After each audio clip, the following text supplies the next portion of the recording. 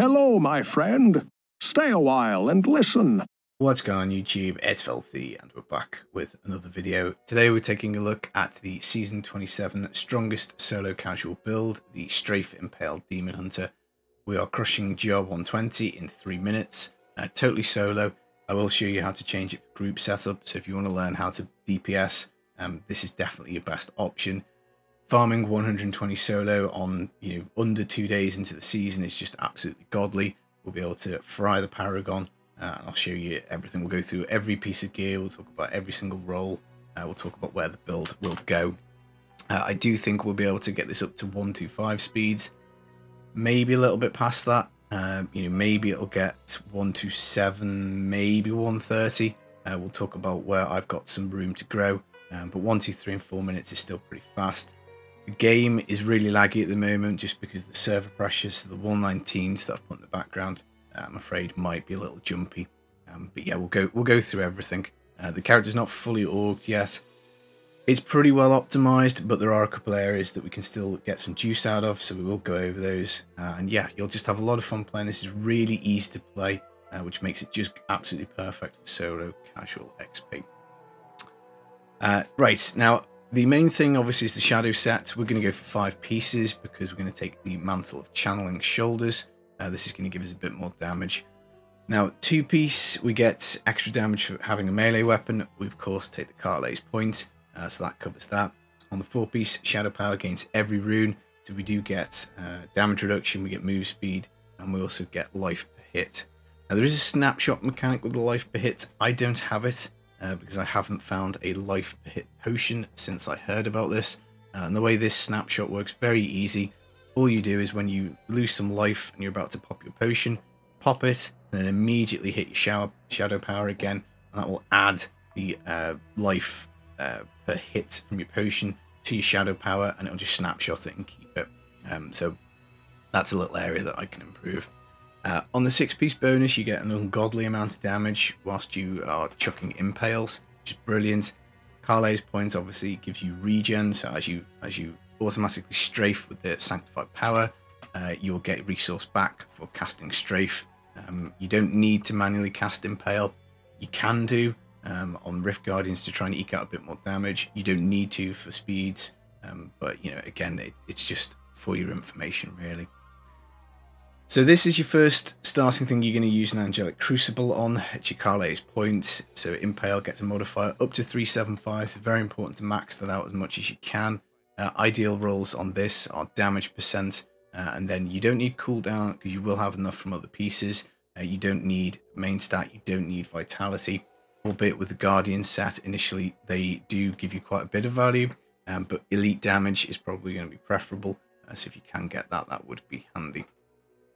The other modifier comes from the Holy Point Shot, so Impale chucks extra knives, dealing up to 100% damage. Now mine's low, it's 81%, so I can get another 10 or 15% worth of gas out of this if I got this up to 100. But the thing about this quiver, even though it's non-ancient, it is practically perfect otherwise, because it's got 5% damage of nearly 20. It's got main stat, which you're going to be stuck with probably.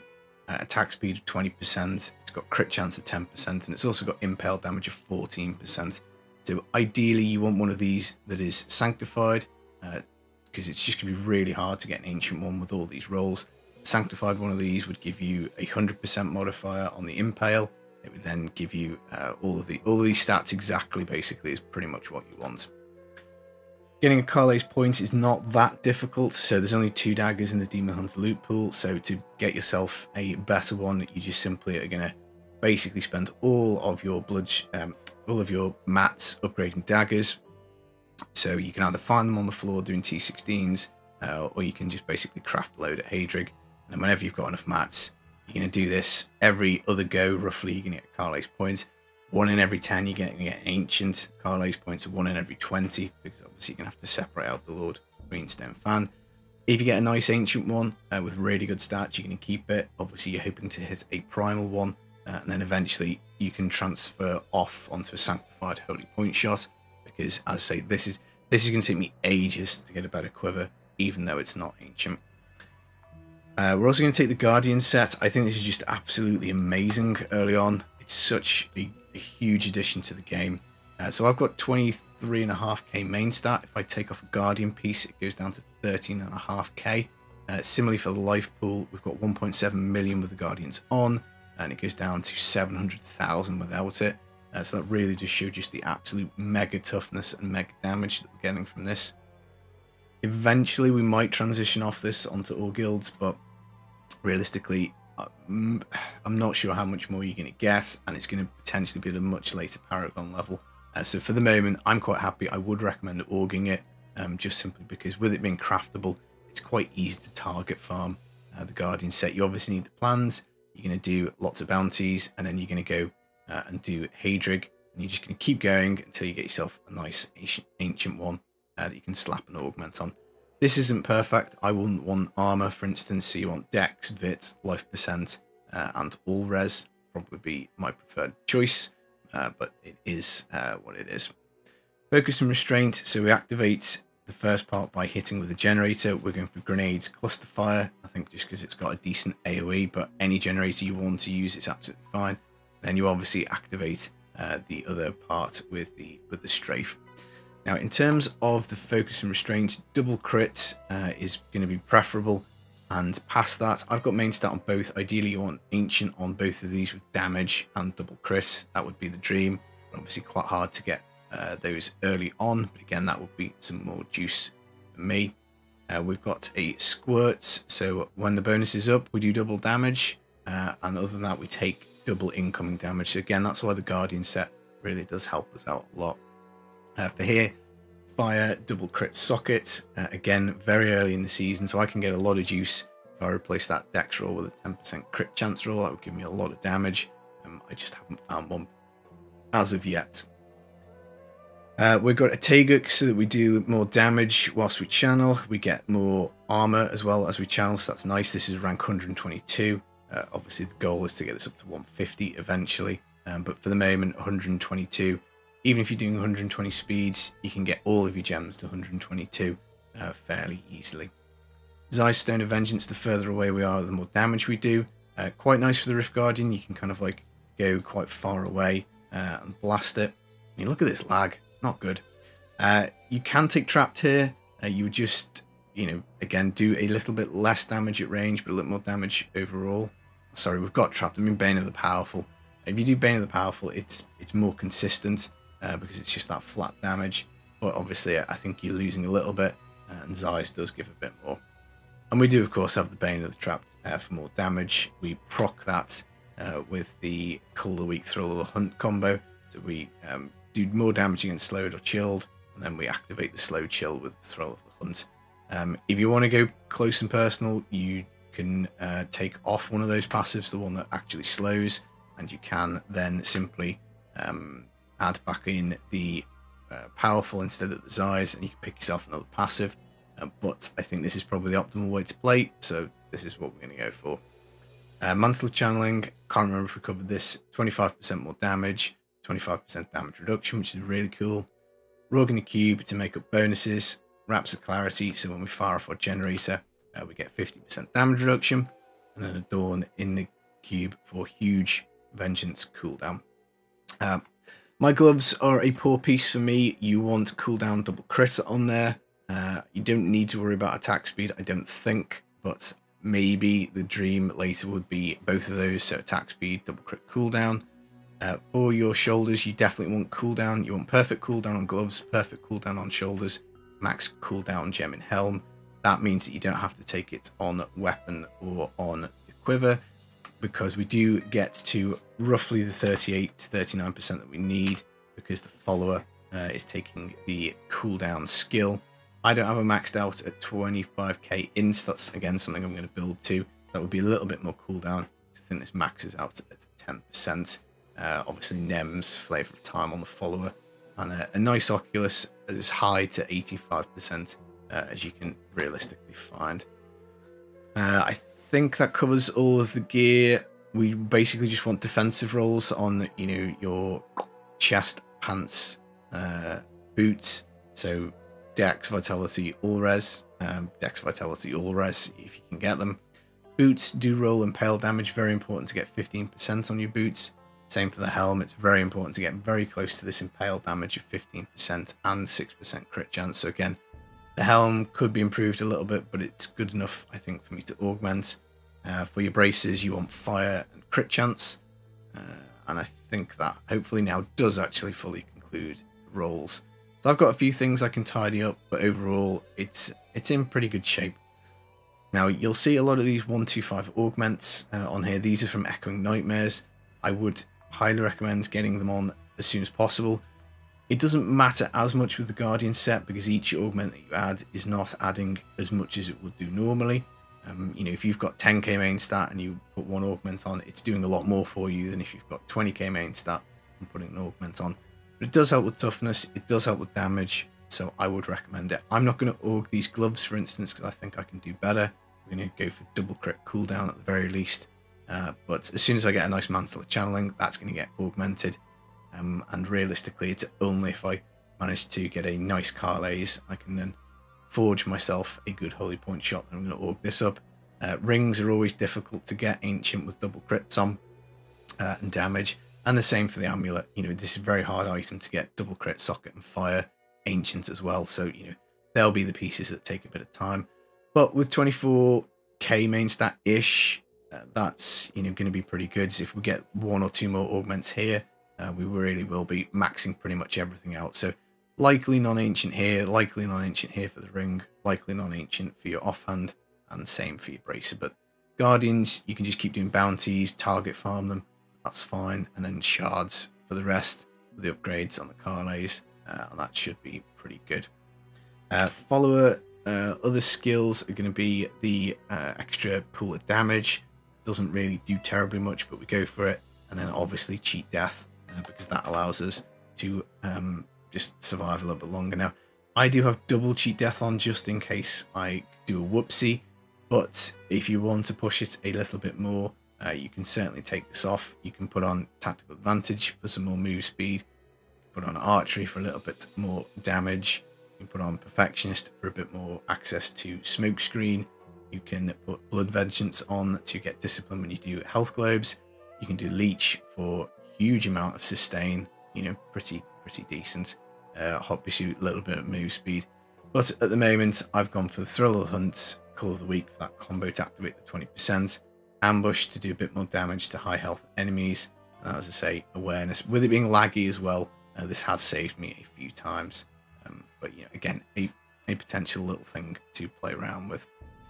Now the setup for groups is pretty much exactly the same.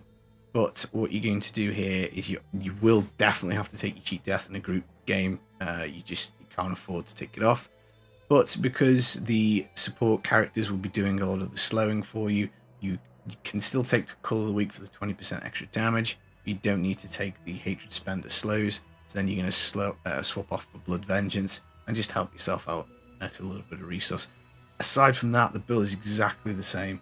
Which is one of the really nice things about it. You don't have to swap around gear, you don't have to worry about changing up any of the skills or anything like that.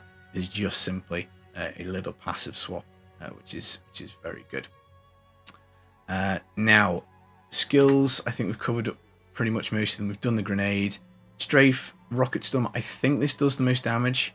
I could be wrong on this. I know a lot of people play with drifting shadow, but I remember picking up from somebody that rocket storm is the way to go. So again, that might be subject to change. Shadow power does not matter which rune because we get all of them, which is cool. Impale, chemical burn, the tick damage for this is just huge, so it is pretty nice, and you'll use it in groups. Both DHs will take chemical burn. Smoke screen, I go for displacement. The reason for this is because I like the move speed to just get out of trouble if I have to. I know a lot of people go special recipe to reduce the discipline cost because 14 is pretty high. You chunk that down to 8. That is almost half the discipline cost off. And you know, this can help you keep up your squirts, particularly if you're a good player. You can time this a lot more effectively. I just use it for speed. That's all that I'm using it for. And again, in groups, I think actually it's quite handy to be able to speed yourself up a little bit. But again, that is a consideration. The rune on that one. Vengeance obviously gives us more damage, gives us more toughness with the Dark Heart rune. Don't take this one off.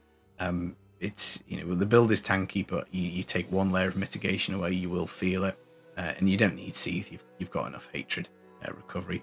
You can run out. You know, don't get me wrong. Both of these orbs can at some point go empty if you run out of enemies to hit, for instance. But don't worry, they come back fairly fast. And as soon as you come across mobs, your Carlet's point will start working for you, and it'll start generating hatred back for you. And if you're out of discipline, well, you just can't press smoke screen, and that's about it. So, you know, channeling pylon will obviously help that out, and because you're crushing rifts in 3 minutes, more often than not, you're going to have a channeling pylon. It is going to help considerably. Right, in terms of gameplay, as I say, it's a very easy one to play. When you get into the rift, you need to think of the Impale button as like an on-off switch. So you press it to throw it, and that's it. It's now on, it's activated. You can just simply strafe, and it'll do the damage. You need to be getting your extra damage from focus and restraint, so 50% on the generator, 50% on the spender. Every 5 seconds you need to hit with your generator. It's no good just firing it, you don't get your bonus. Same for the second part. The second part will obviously be always procced because you're always strafing. Every 5 seconds you're looking to hit with left click. That'll give you 50% more damage. Obviously synergizes really well with the Raptor Clarity because they're on 6 seconds. So, you know, you should have that 50% damage reduction and extra damage at all times. Now, again, if you run out of mobs to hit, that is the bonus that can drop off. So you need to be looking down here for your little bonus. Make sure that you've got both sides of focus and restraint up. And if you haven't, just try and left click on something just to rectify it, because 50% extra damage, is pretty big. You want to keep that one going as long as you can. Aside from that, you only need to press Shadow Power once at the start of the rift, and then again if you're going to try and snapshot with the life hit potion.